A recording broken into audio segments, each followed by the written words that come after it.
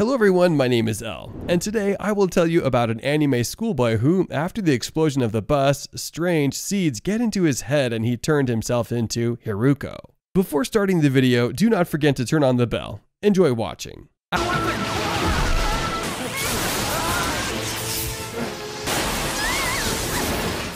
Akiyuki Takahara is in a hurry as he rushes to school. However, he firstly makes a stop at his father's workshop to drop his lunch. Earlier on, his mother caught up with him while trying to run to school, and had forced him to take the lunchbox to his father. Akiyuki doesn't waste much time there, as he leaves almost immediately, and journeys to school with the aim of getting there on time. Meanwhile, at the school bus stop, Haru Nishimura and Furuichi Teraroka are patiently awaiting the arrival of Akiyuki. Just in time, he catches up with the bus.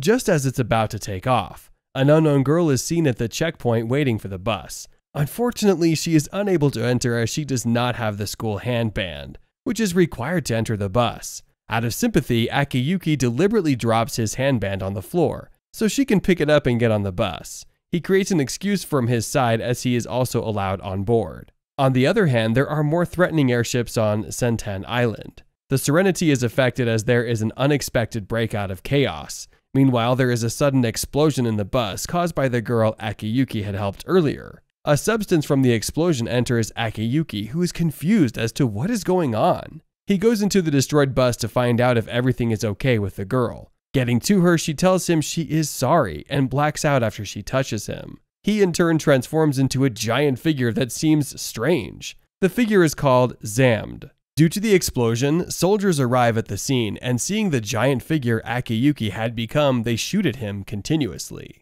A destructive attack takes place as the island experiences great chaos. After being shot at, Akiyuki wakes up and surprisingly stands up. Seeing this, one of the soldiers charges at him, telling him to stay down and die. On the other hand, Haru tries to defend him as she kicks the soldier hard, making him fall. Suddenly, something starts coming up from a spot as they keep shooting at it vehemently. They discover that it's a human form weapon. The large figure charges forward as an armored car shoots at it, forcing the spot to close up almost immediately. However, the human form weapon remains, as it destroys things vehemently, forcing the soldiers to seek for reinforcement. At that moment, Haru tries to leave, but Akiyuki grabs her hand, with the intention of protecting her. She eventually leaves him, runs away as if he is attacked by the human form weapon. It destroys buildings, houses, and even kills people. To protect the city, Akiyuki takes the human form weapon into a river, while he saves Haru from falling off a dangerous placement. He holds onto her tightly as he gets rid of the human form weapon.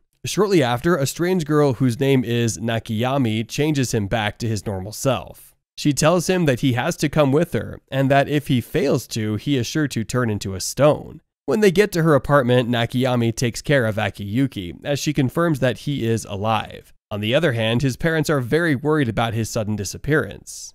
At the headquarters, the soldiers discuss the case of Nazuna, the girl who caused the explosion. They are able to discover that she's a follower of Rikonism. It is also stated that 6 explosions involving white-haired children and 2 life forms known as Xam'd had happened as the human form weapon landed. They come to the conclusion that the menaces cannot be dealt with without the support of the army. Therefore, Kakisu is put in charge of Sentan Island, the hub of the attacks. Meanwhile, still in her apartment, Nakayami gives Akiyuki tea to make him better. He, however, thanks her and insists that he is alright. She tells him to be careful as the exsanguination needle is the only thing that's keeping him alive, since it inhibits his Xam'd awareness. While they are still talking, someone knocks and informs Nakayami that the captain wants to see her, and she leaves immediately. Later on, Akiyuki is adopted to join the postal crew. He's not so happy with this. He meets a crew member to take him back to the island, but he is ignored. Shortly after, he is kidnapped by another human form that comes to Zanbani to capture him.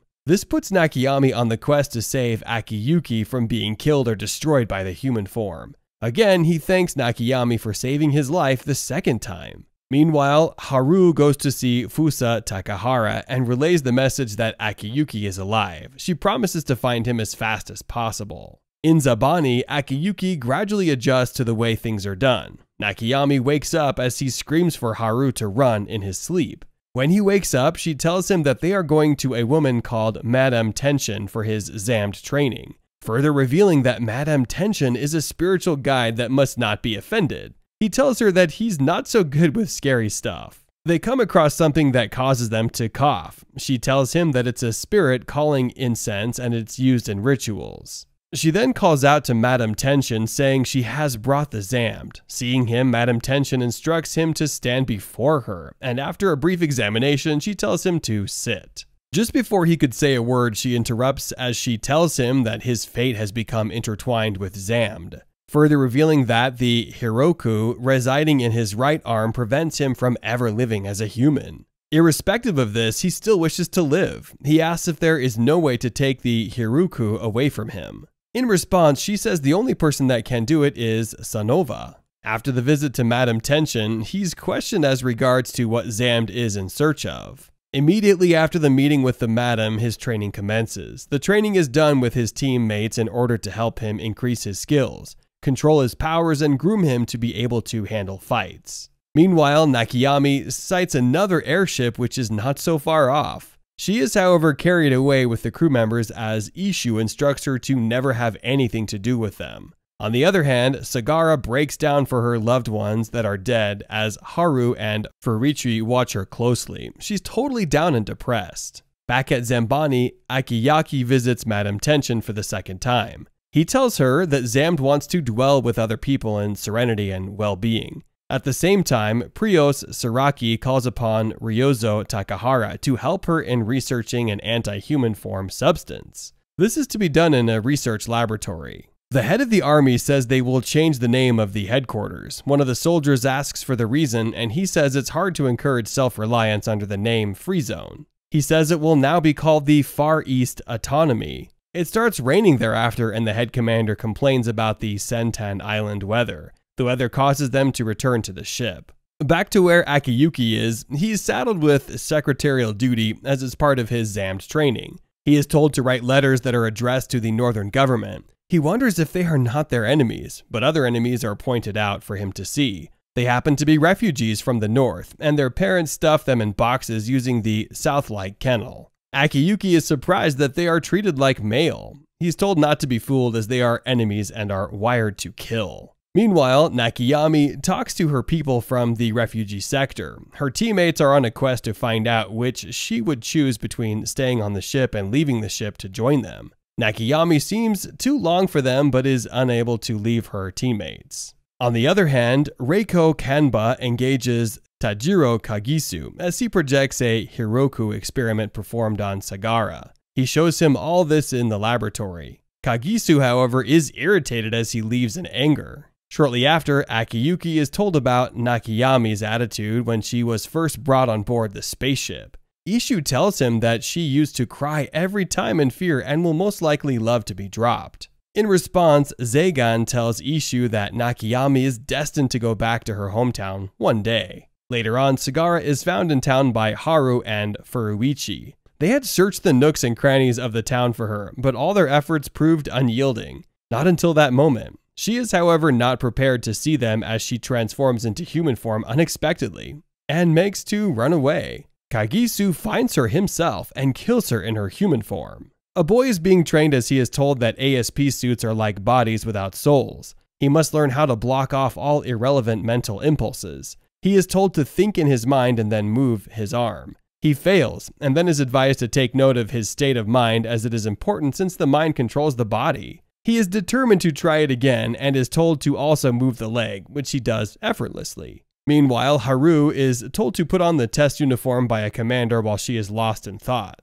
She does this. After a while, the captain instructs Nakayami to go with Akiyuki to check out a suitable spot for them, but she deliberately leaves him behind. Then Akushiba throws him down to avoid the wrath of the captain. He screams as he falls from the sky, but Akushiba tells him to have fun and enjoy his time alone with her. While falling, he is able to grab her skyship as he comes on board. She's angry, but tells him to use his seatbelt. When he says there is none, she tells him to hold on to her. Apparently, Akiyuki goes with Nakayami to save a human form that had partially turned into a stone. They are on the quest to separate the Hiruko from the human form, but she finds herself caught up in it in the process. She seeks Akiyuki's help to get her out of it with his powers. On the other hand, Haru and Furuichi make up their mind to be part of the East Autonomy military. While under training, Akiyuki finally reaches out to Haru with a letter. Ryuzo tells Fusa that he used to be a military doctor working for the government in the northern part. Suddenly, a Xam'd escapes the research laboratory just as Haru and Furuichi begin their training. The workers line up to get paid by the captain. They all seem to appreciate their pay as they enter and leave happily. Akiyuki gets paid too, and he tells Akushiba he is grateful to have been paid, even with all the trouble he has been to Nakayami and to everyone. Shortly after, Akushiba asks him to hand over his money, promising to quintuple it when they return to Sentan Island. Akushiba then throws a large bag of paperwork at him to work on after he was quiet about the money. Meanwhile, in another place where Haru is, large mechanical figures with soldiers in them are led out and instructed to follow the lead of a Xam'd to a particular area. The 5th and 7th units of the area are to be paroled. When they get there, Haru recognizes the test type Xam'd. He says he wants to live, and Haru recognizes it to be a voice like Akiyuki's. A man who is seated opposite it refers to it as a poor, weak thing. He says that it seems the lines were too weak to hold a hiroku. The commander then tells him that beasts choose their master as they will not be controlled by him. He is told to forget about retrieving it and prioritize civilian lives. He tells the commander to do as he pleases. They receive permission to fire as they charge towards the target place with the Xam'd. Haru notices that it is pregnant before it had set out. She sends many letters to Akiyuki, whom she misses and cares about. In the letter, she tells him that she will be waiting for him at Sumabara Pass, which is located in the sky. Shortly after, Nakayami releases him to go with the deal of going with a pet Nakamura. The hidden purpose of this is to follow him up and track him since the pet poses a tracking device on his collar. Haru and Furuichi are ordered by Kagisu to go to Sumabara Pass, in a bid to locating the squadron that had gone missing previously. They are to go accompanied by their squad. Kiyo and Zuizo, however, save Akiyuki after he gets into a fight with a man who had turned into a human form earlier.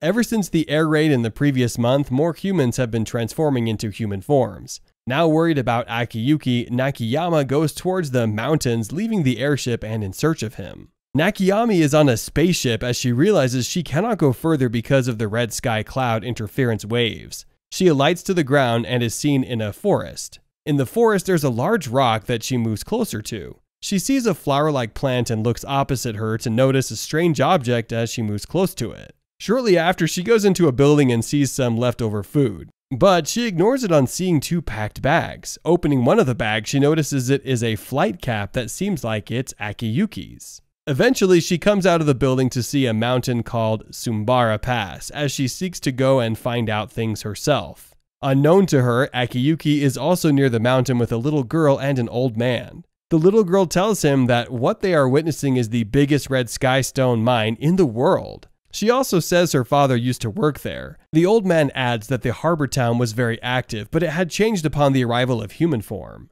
Shortly after, Akiyuki sights Sentan Island ship. The old man tells him not to get his hopes high as he will be betrayed, and then leaves with the young girl. Ignoring them, Akiyuki heads toward the Sumabara Pass. Meanwhile, Haru and Furuichi see one of the cloths from the Lost Squadron in a tunnel. However, its mainsail pilot had transformed into human form. Akiyuki sees Haru from a distance after she is out of the tunnel. Their meeting and emotional reunion is interrupted as he changes towards the human form with his right hand. Furuichi is angry and stands up to him and deducing that he is a Xam'd already. During the course of this, an anonymous Xam'd shows up as Akiyuki escapes from Furuichi's approach. Akiyuki is fatigued as he is found by Nakayama in a peculiar place. He tells her to reach out to Kiyo and Zuizo for assistance. Meanwhile, Furuichi tells Kagisu that Akiyaki is a Xam'd, but he is brought back safely to the spaceship by Nakayama as they forge ahead.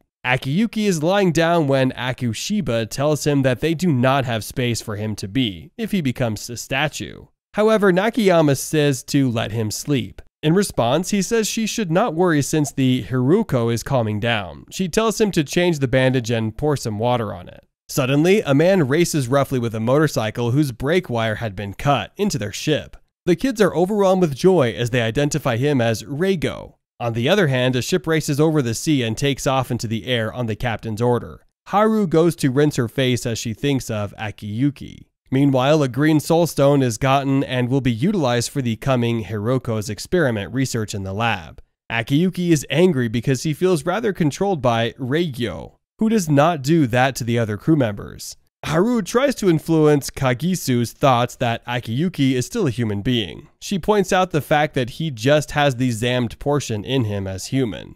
Nakayami is told her village's goal, which is to retrieve the Holy Land from the government in the north. 5 years before the Diamond Tower is adored as a young man takes pictures of it, the group of the people asks Lord Hiruken to watch over them always with his benevolent gaze. A young white-haired boy comes forward as the man tries to take a picture of him, but he could not as he brings out an object and slams it. 5 years before, it is said that it has been on the ship 2 months when it happened. An explosion in some shitty little town in the Northern Territory. Right, just like Senten Island, they spread their Hiruko seeds there, and a Xam'd was born. Cold rain was pouring in sheets that day, piercing through the man who just becomes Xam'd like a knife. Eventually, he gives up and begins to turn into a stone. He forgets everything, name, past, and how to live. He resigns himself to death as if he's falling into a pleasant sleep. Nakayami wanted to save the monster but was unable to stop the transforming into stone. It began to swallow her up too. Reaches them with Nakayami having a sort of blank smile on her face. She is saved as Ishu slaps her repeatedly. She is told to apologize. Akushiba then reveals the monster that was saved with Nakayami that day as Reigyo Tsunamata. He then concludes his story to Akiyuki. Reigyo says the crew shall take a photograph together by evening. During a training period, Furuichi depicts hard work and consistency. Haru seems extremely worried. Nakayami comes out hurt as she feels she has been a burden to Ishu. This happens before the picture is taken.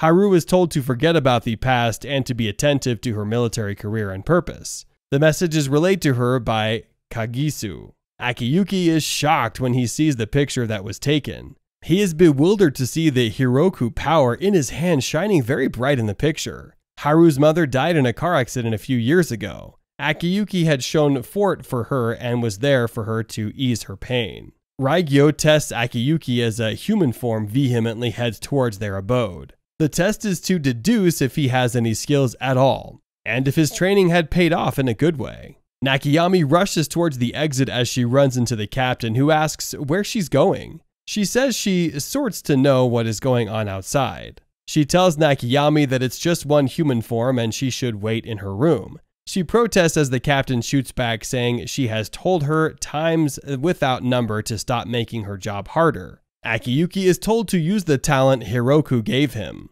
He is told to bury it or bring it to life. He decides to make use of it. He strips himself of the bandage as his hand gets enlarged. He sees Nakayami, who is on a spaceship above him. She shoots at the human form and says she won't kill it, but restore it to its original form. She goes after it against the captain's instruction. She instructs Yunbo to get Reigyo up. Akushiba says he's already up on the upper deck. He's holding flying lessons for the newbie. The captain says no one listens to her anymore. She says to do what they want. Akiyuki charges towards the human form clinging to him. Nakayami tells him to embed the seed with her in his body. He does it successfully as it disassembled. Nakayami grabs him on board as rain starts falling. She tells him that if she had a purer Ututu seed, she would restore the human form completely. Goes to the top deck to set firing cannon to destroy the human forms, leaving Akushiba in charge of the ship. Reigyo and Akiyuki destroy human forms on the deck, but it gets worse as they increase on the ship. Kiselji tries to maintain stability of the ship. A human form shoots as he sorts to help Ishu. Akushiba is instructed to protect Ishu while Yunbo takes over the piloting. Ishu kills a human form that was turning a stone. Nakayami is unhappy that she could not save the situation. Nakayami stares at a picture for a while and drops it. Human forms form from the stones they had become and come to round her body. She raises her head and sorts to know where it comes from and whose soul it is. She asks to know its name as it blocks her mouth, swallowing her. A cat appears and scares the human form away, who drops her immediately. They go to meet her and inquire if something is wrong. She says she's just hungry. The airship alights so those inside can recuperate. However, Ryuzo tells Kagisu about the project at hand to find out an antidote to cure human form. Nakayami sorts to go back to her hometown because of what had taken place with her earlier. Akiyuki decides to go with her also. Nakayami is approached by Ishu, who tells her she has never been seen as a burden. They all escort Nakayami and Akiyuki as they both leave. Haru, however, visits Furuichi. She deduces that he already turned into Xam'd also. She is filled with compassion. All the teammates are asleep except a particular lady. She makes sure everyone is in a good position and covers the little ones against cold. Raigo is awake as he takes pictures outside since he could not sleep. It is hard for him to find sleep whenever he is quiet. It was sunset as she asks if she could preserve times like that with this spirit camera. The captain is awake as she goes in to offer the captain drink and they talk shortly. Akiyuki reaches out to Haru's sister as soon as he gets to Senton Island with Nakayami. Her name is Midori. The purpose for this is for Haru to be notified about his return. Unconsciously, he makes Kagisu and Tsukaki know about his arrival. Akiyuki goes to see Ryuzo at the clinic where his Haruko power is made known. He's shocked to see that Nazuna, the girl whom he had thought to be dead, has been in the clinic with his father. His mother, who knows about his arrival, is unable to meet up with seeing him after he left the house. However, Haru gets to meet with Nakayami at Keiko Plaza. They finally get to see each other at the place. Unfortunately, their reunion is halted as Furuichi comes in to interrupt them, with the intention of testing out his newly gotten power. He's excited about it and wants to quickly test it out. In the course of doing this, he grabs Haru's arm. What impact do you think his power would have on Haru? We'll bring you that and more in due time. For now, kindly like this video and subscribe to our channel to get more breathtaking anime recaps like this. Until next time, take care and stay safe.